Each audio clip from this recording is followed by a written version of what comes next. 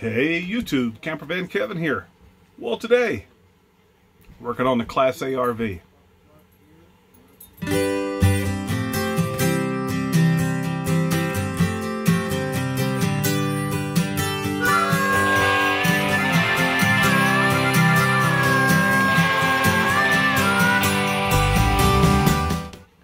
Today we're going to be installing some molding on the front of my RV that was missing. It was that way when I purchased it. It's right here on the passenger side nose that joins the flat part of the RV to the front nose of the RV.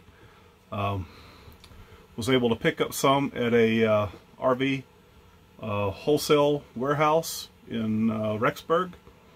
And also, when I first got this RV, I ordered another vent fan, fantastic vent fan, for my roof. One of the problems with my RV when I got it is that this piece of molding here was missing when I got the RV. We were recently in an RV shop down in Lexburg, Idaho, and I said, asked if they had anything. He said, yeah, we special ordered some. He said, we don't have a lot. He says, we got about 12 feet. If you like it, I'll give it to you for $5. Turns out it fits perfect. How about that? Then I'll look better. Then I can paint this part down here to match the gold. I'd call that one project finished. Well, I got the molding on the front of the RV. Got that on. So the next project, before we apply the roof coating, is to install another fantastic vent fan on the RV. I've got one in the bathroom, but it does not have a thermostat or reversible motor. The 2250 model does. So this is my bathroom ceiling here, and I've got one fantastic fan in here. But if you notice, this fan only has 3 speeds.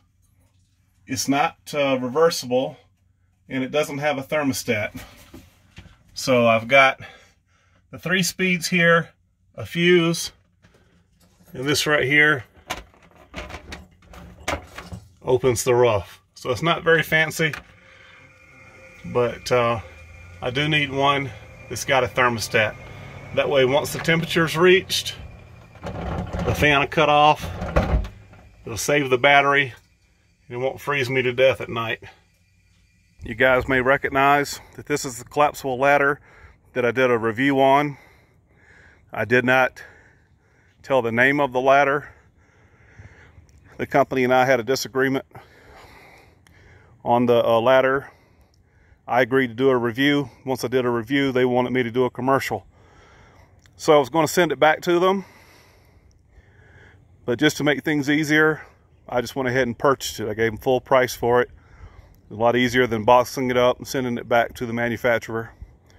So I did keep it, but I did pay for it.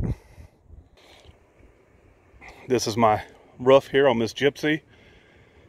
I've got the 1 solar panel, and I got the 3 Max Air covers, the fantastic fan, over the bathroom that I just showed you.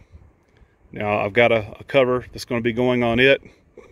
But before we put the solar on, and before we put the coating on the roof, these Max Air fan covers have to come off, and we're going to install a fantastic fan here in the kitchen. So next project is to get these off.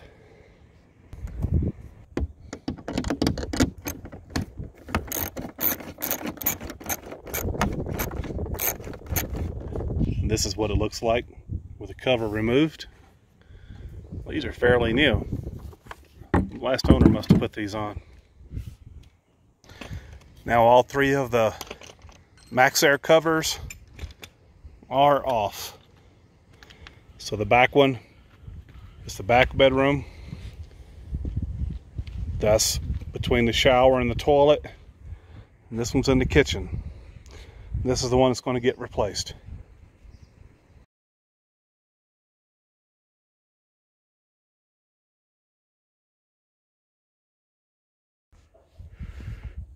You can see just how brittle this old refrigerator cover is. Pieces just pop right off in my hand. And it's all chalky. When it starts getting chalky like that, you know that it's going to start breaking apart. And that's when you need to replace it. What size panel do you think this is? Looks like it's probably 100 to 120 watt. He said 100 to 120 watt. It's not doing what I need to be. It's not doing what I need. But I'm going to leave it up here. I'll have two separate systems for solar, completely independent of each other. Might as well keep it. So my buddy here, he had to go down and get a number 1 square bit. Didn't have it in his toolbox. While he's down there, I'm getting this vent ready to come off. And this is the improper way to put this on.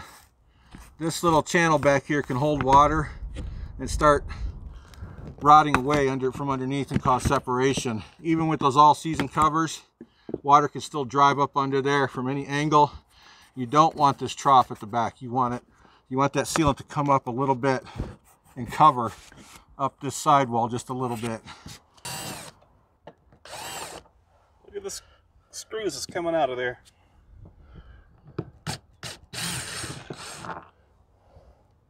All rusted. Well, rusted means water got in there. Yep. Somehow it did. Did we bring the vent cover up? I don't think so. That's where they run the solar in last time, huh? Yep, this is where they run it, right down behind the fridge. We're going to run the solar on the other side this time, because all this solar will be on the driver's side, then all the new solar will be on the passenger side. So we got a box to go in the roof where I'm sitting. Yeah, and they opened this up and bent it back and left it wide open, so any little mouse or any kind of rodent could have gotten in there and dropped down. What about like leaves and leaves, debris? Yeah, could cause a fire. And that drops down on the back side of your refrigerator, which gets very hot.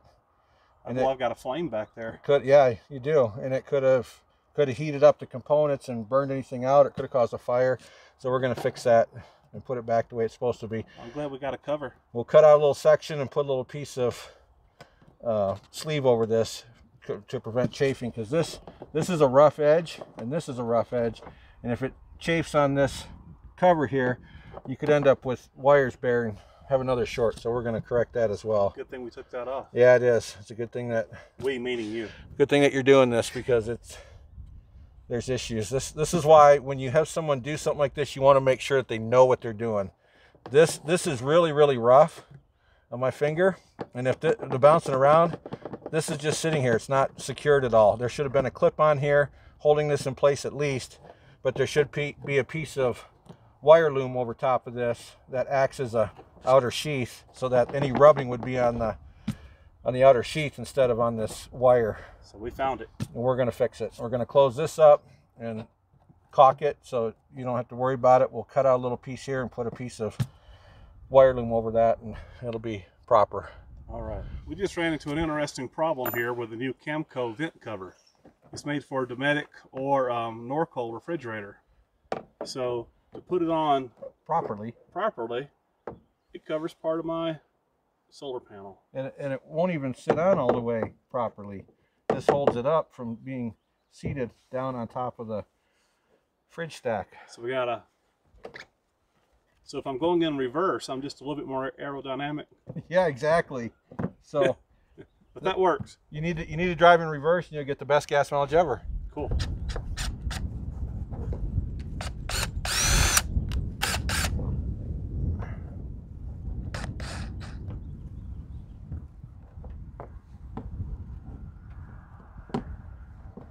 We're going to fix this wire and everything under there very soon, but we've got a rain cloud coming and all the die core and everything's been removed off this vent, so we're going to come back to that.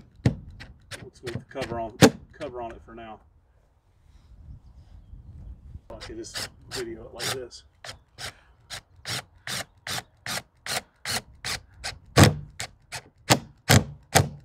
Are those stainless screws? No, they're not stainless, and they should be. Yeah, they saved a nickel a screw. Yeah.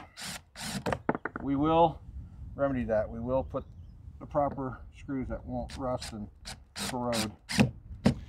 While we were up there fixing to change out this fantastic fan, this cloud's come over us. We're getting raindrops, getting wind, getting thunder.